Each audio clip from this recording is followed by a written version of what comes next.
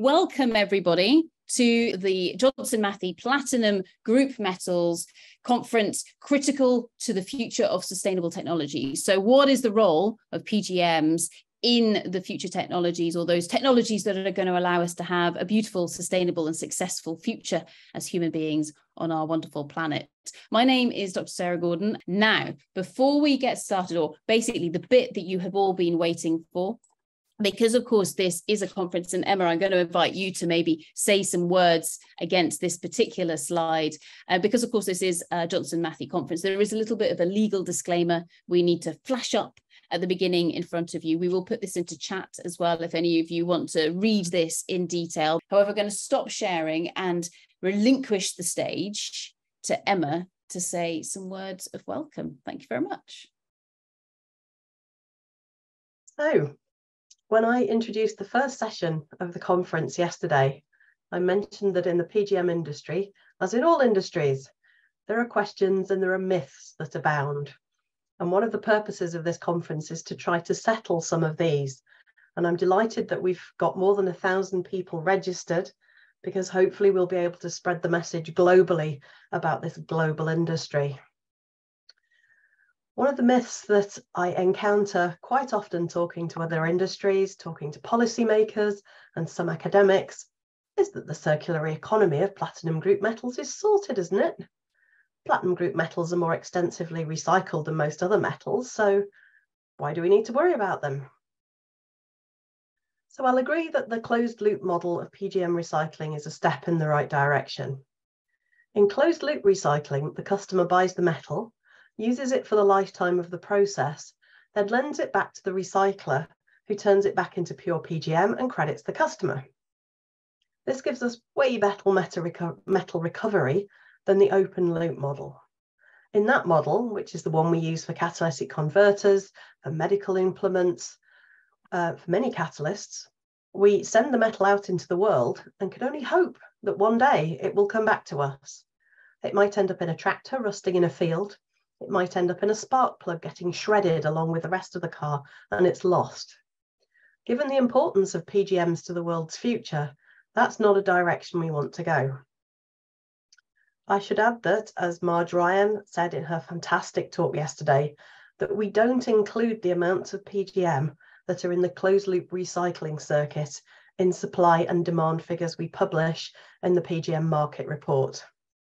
And I do appreciate that this is the cause of some frustration to people who are trying to put a comprehensive picture together of PGMs as critical materials.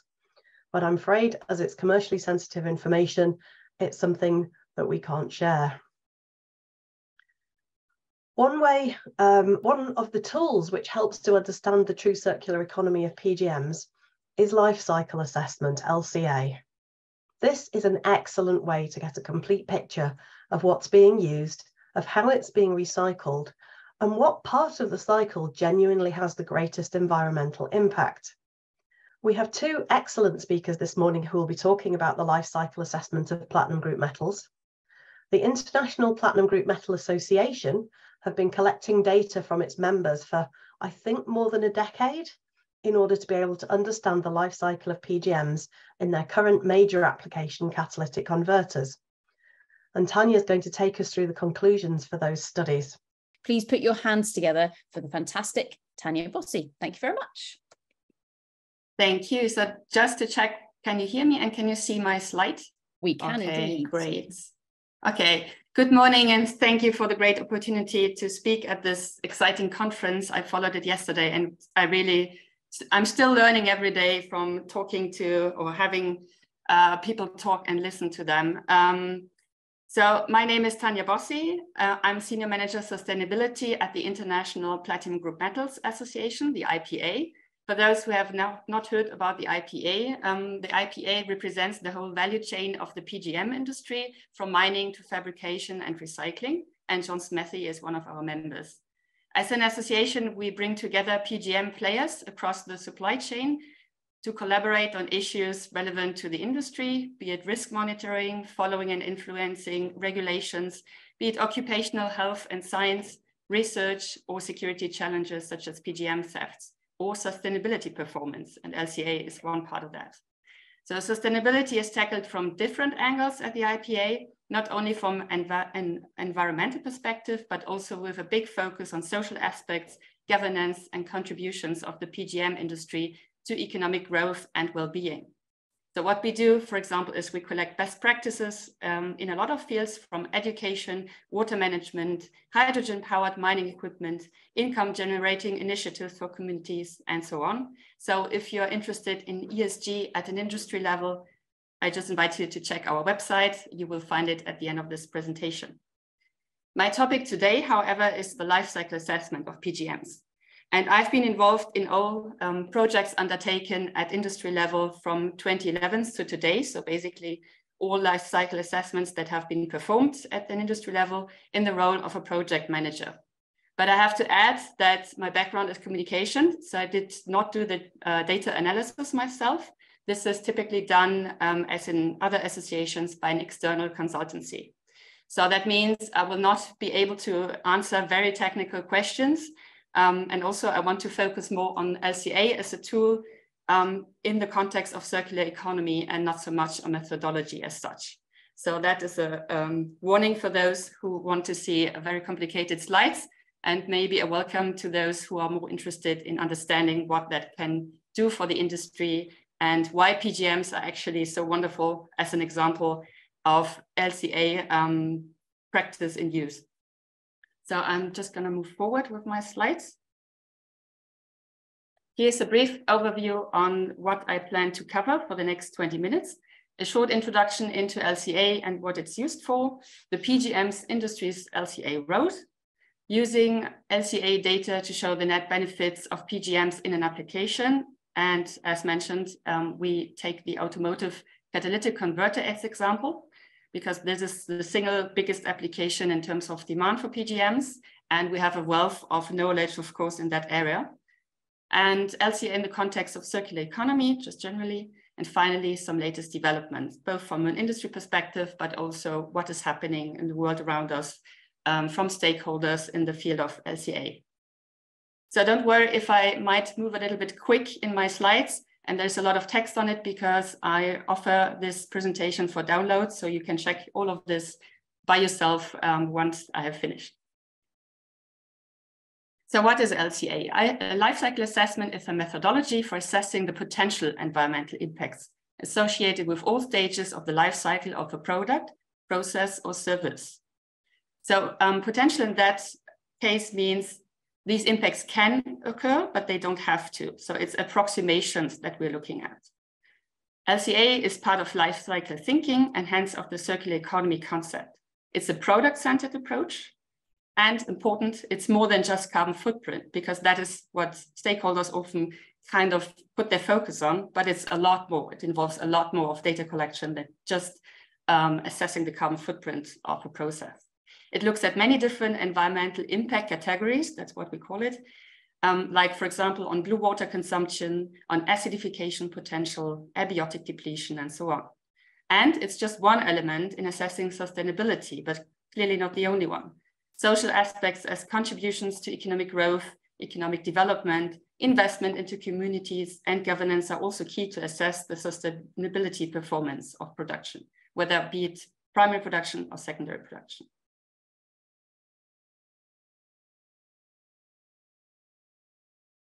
So LCA or LCAs have become a valuable decision supporting tool for both policymakers and industry in assessing the impacts of a product or process. And drivers of this evolution are, for example, the move of government regulations in the direction of life cycle accountability. That is the notion that a manufacturer is actually not only responsible for direct production impact, but also for the impacts associated with product use, product inputs, transport, and disposal. An example for this is the EU's plan to make reporting on CO2 life cycle emissions of vehicles mandatory by 2028 or later, and also its goal to present a common methodology for the assessment of these emissions, including also the fuels and energy consumed.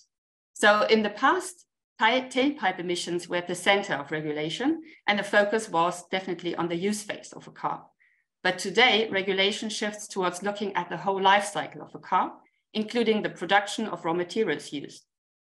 On the other hand, the EU has also decided that only cars that are CO2 neutral in their operation can be registered in the EU as new cars from 2035 on.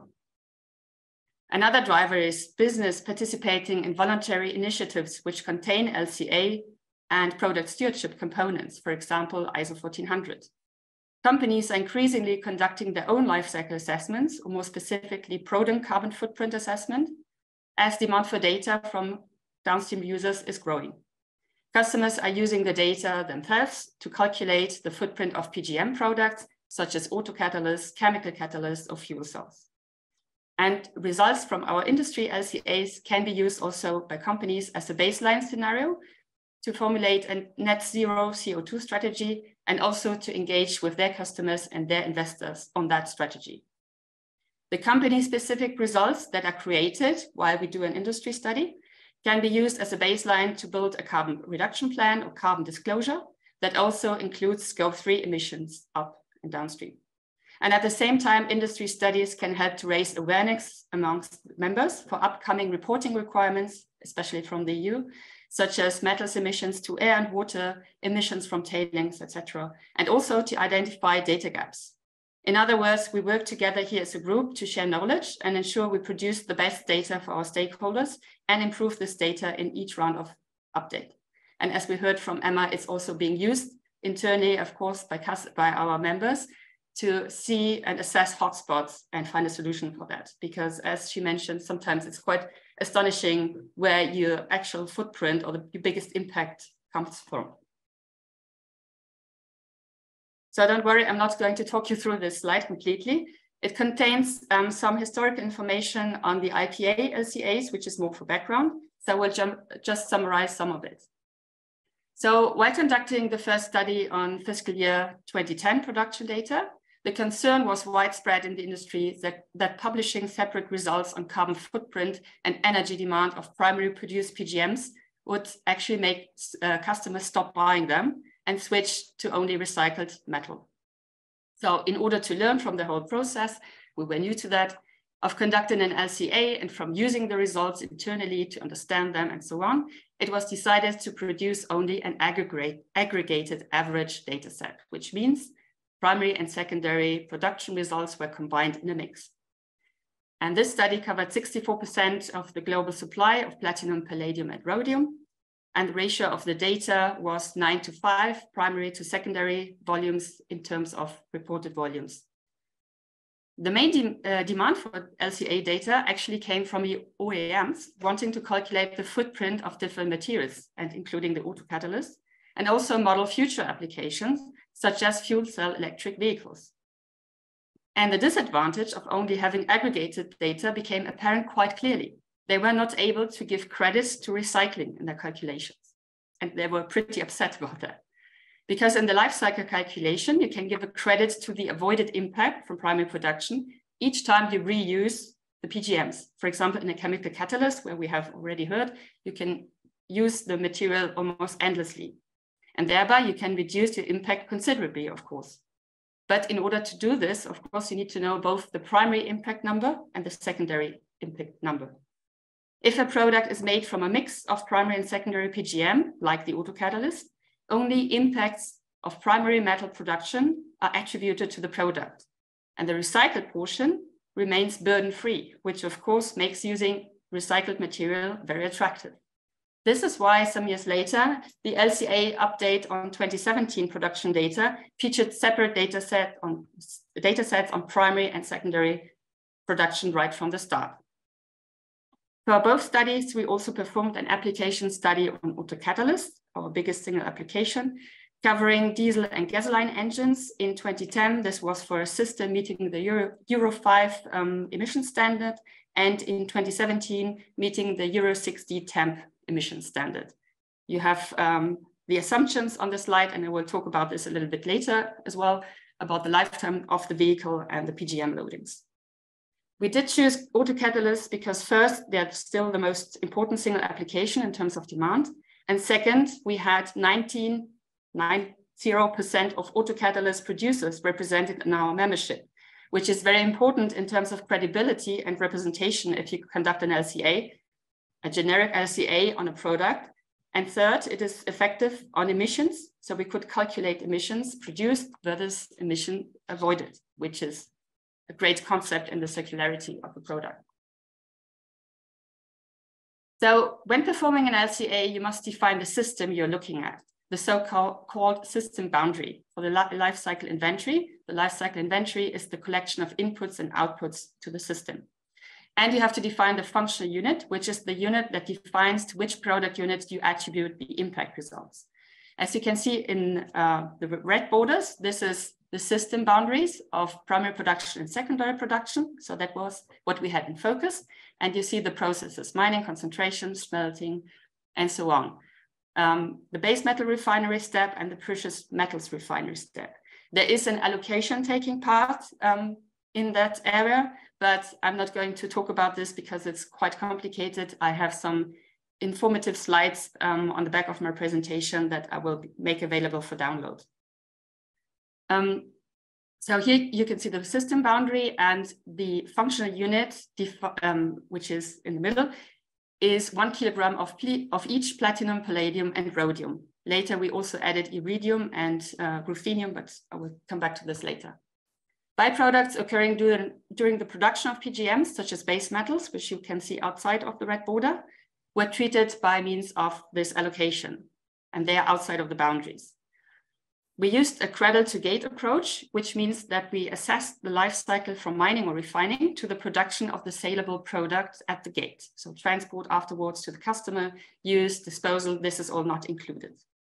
In our autocatalyst studies, we included the production of the salt for the wash code, as well as of the autocatalyst itself, and assessed the benefits in the use phase. I'll give some more details on the benefits later on. I always lose my mouse here. Okay.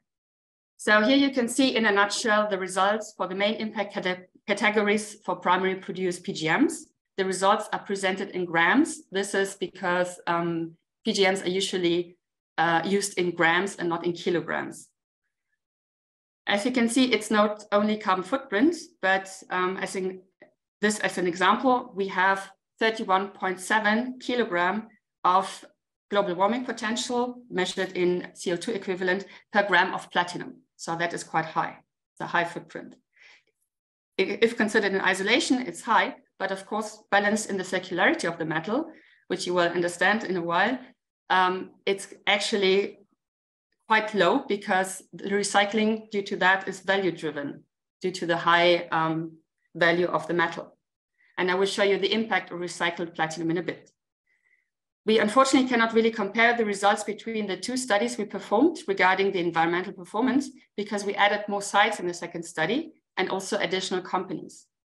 And we also had higher volumes of PGMs reported, 40% more primary PGMs in the second study and 130% more recycled PGMs.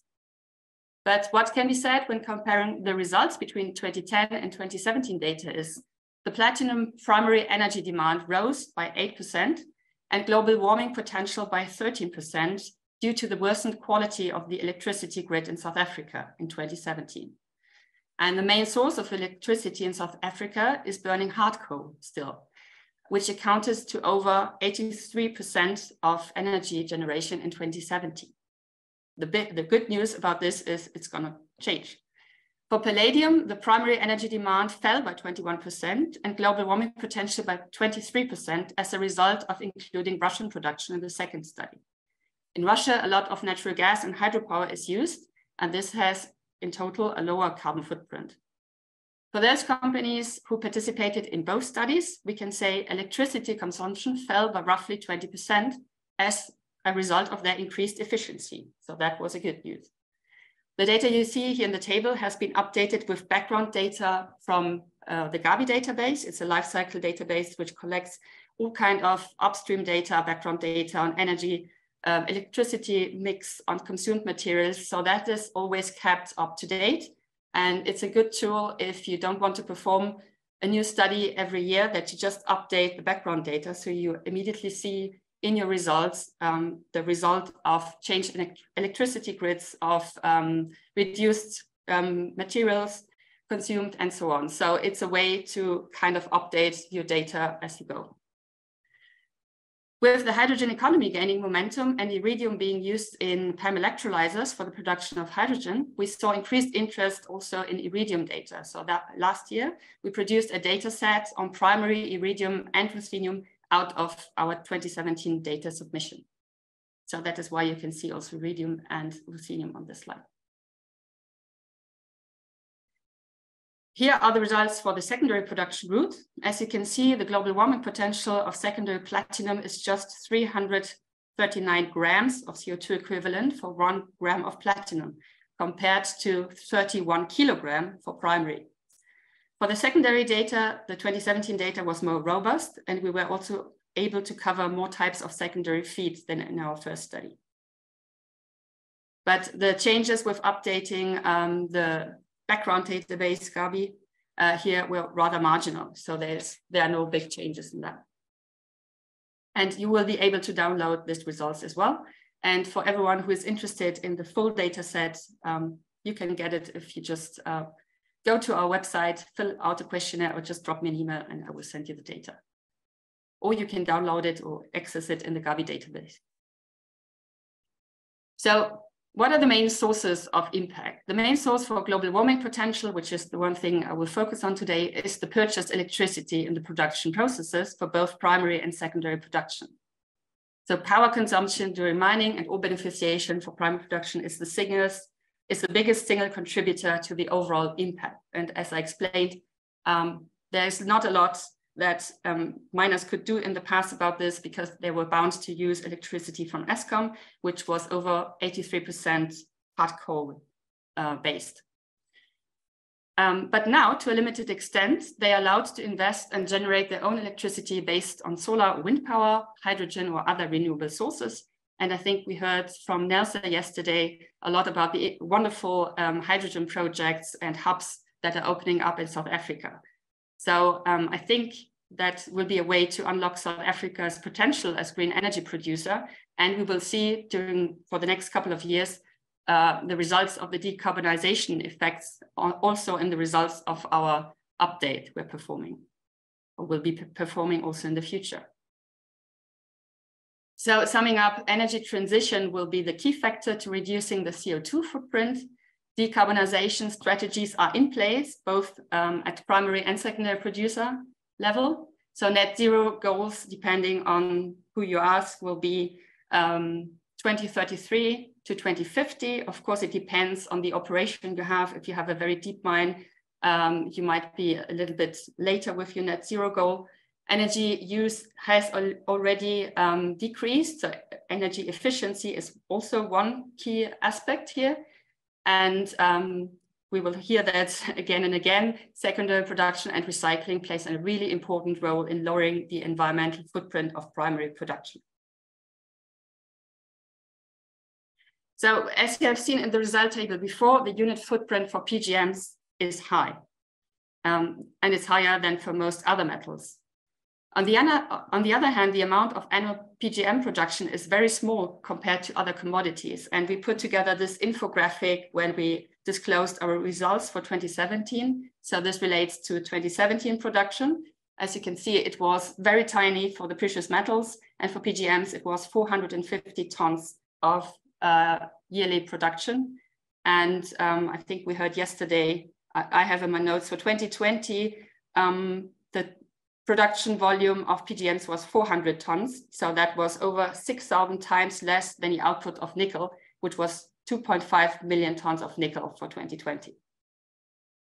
Now, if you compare the weight of PGMs used in a catalytic converter, which is what you see here with the car, with an average loading of 3 to 9 grams of PGMs, depending on the catalyst type and of your engine, the overall, if you compare to the overall weight of the car, which is roughly 1 to 2 tons, it's really small, and also compared to the metal loading of an electric vehicle battery, which is over 200 kilograms of metals. However, as has been stressed yesterday, also in the supply and demand sessions, circularity is already established in the recycling of PGMs due to their high value. And as a side effect of the high value and the recycling of PGMs, also other material from scrap are being recycled less valuable material that would otherwise not be recovered. So there's also an added benefit to other metals and other materials.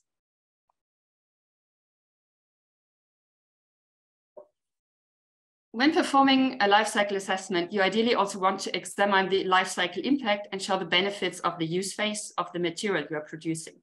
In other words, you aim to demonstrate that the material or metal or product is at best balancing its burden of production. In the PGM industry, autocatalysts are the single application with the biggest demand for PGMs still. And I'm showing here the gasoline vehicle of our 2017 study as example. You can see the assumptions we took on in the left-hand box. So it was a 6D temp vehicle, 4-way and 3-way catalysts were included. The PGM loading was roughly 3 grams per of PGMs per catalyst. And we used a usual market mix of 70% primary material and 28% recycled metal in the catalyst. And the graph now shows you the emissions generated by the production of the catalyst on the left-hand side, the changes of these emissions during the use phase in the middle, and finally, the balance or net emissions. So as you can see, the autocatalyst production causes 65 kilograms of CO2 in its production. And there is more CO2 coming up in the use phase, of course, due to burning fuel and the consumption of fuel and the production of fuel. And still, there is no benefit in the net emissions bar if it comes to CO2. But you can see there are a lot of benefits when it comes to other emissions. And I will show you a different view on that just in a second. The catalyst has no positive effect on the generation of CO2 because the main amount of CO2 is produced during the use phase of the vehicle through fuel combustion and the production of the fuel, as I said.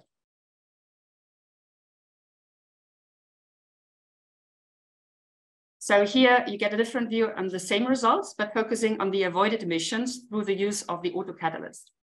And as an additional metric, the left-hand box, we calculated the break-even point for our model cars, which is the driving distance you need to drive where in-use benefits outweigh the impacts of production. And this is for carbon monoxide, 7.5 kilometers of driving, for NOx is 100 kilometers, and hydrocarbon is 2.5 kilometers, which means after that distance, you have already kind of offset the emissions of the production of the catalyst.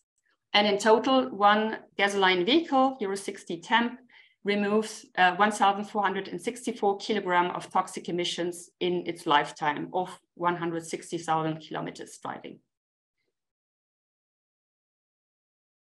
And just on a side note, as an example of other activities we're doing at the IFPA, in a joint project with the Association of Emissions Control by Catalyst, AECC, we have shown ourselves with 2 demonstrator cars that actually near zero emission diesel and gasoline vehicles can be built if the necessary catalytic equipment is put together.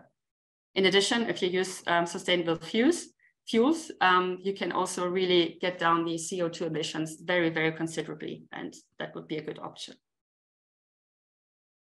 So how does LCA fit into the circular economy context? It's a good tool to show the decreased burden from life cycle to life cycle, especially if you have an almost endless recyclability as PGMs have. It helps to advocate for more efforts to recycle more metal. However, in reality, even a very ambitious recycling strategy for PGMs will not completely lead to substitution of primary produced metal through recycled metal, because PGM containing products, as we know, typically last some years. So the metal is bound in the product, as in an autocatalyst or chemical catalyst, and some of them are reused in closed loop applications, such as the chemical catalyst, and therefore not available as supply to the market. Primary metal production fills this gap between availability of secondary material and the total demand. I think this has all been perfectly explained by Marge in her presentation about supply and demand yesterday. The LCA data can, however, help to show the improvements of the industry in many areas, not only on carbon footprint, but also in reducing water use, waste, and also in increasing efficiency of processes. It helps users of our data to model new applications or also to update the impact of existing ones with more use of renewable energy. So you can build scenarios with that. And when it comes to circularity, I think we must also look at it in a more holistic way. not only focus on the product and avoiding waste of the product, but also on the sustainability of primary production, the so-called process circularity, in the context of a just transition where benefits and economic growth, development are distributed globally, and countries where PGMs are mined also get their fair share. And lastly, I've listed here the latest developments concerning LCA, once for the PGM industry and with regard to our stakeholders. So the IPA has just launched its third study in April on 2022 production data for primary production of platinum, palladium, rhodium, ruthenium, and iridium, and the secondary production of the same excluding iridium. That is because we only have 2 players that recycle iridium in our membership, in the participating group of members, and that is why we cannot disclose that data. We are currently also working on a guidance document on how to calculate the carbon footprint of primary PGMs for the use by external parties. So that has also been performed by other industries, by the Nickel Institute, by Zinc. It's actually to help ensure that results are comparable and follow the same kind of harmonized metal way that we as metal associations have agreed would be the best way forward.